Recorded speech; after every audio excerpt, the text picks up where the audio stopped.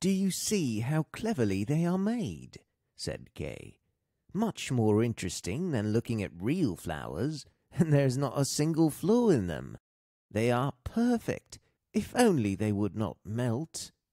Shortly after, he appeared in his thick gloves, with his sled on his back.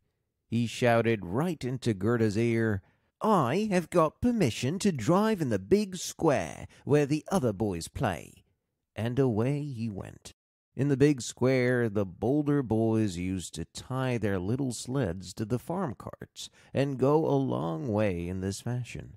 They had no end of fun over it. Just in the middle of their games, a big sled came along. It was painted white, and the occupant wore a white fur coat and cap.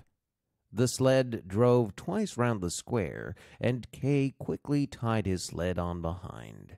Then off they went, faster and faster into the next street. The driver turned round and nodded to Kay in the most friendly way, just as if they knew each other. Every time Kay wanted to untie his sled, the person nodded again, and Kay stayed where he was, and they drove right out through the town gates.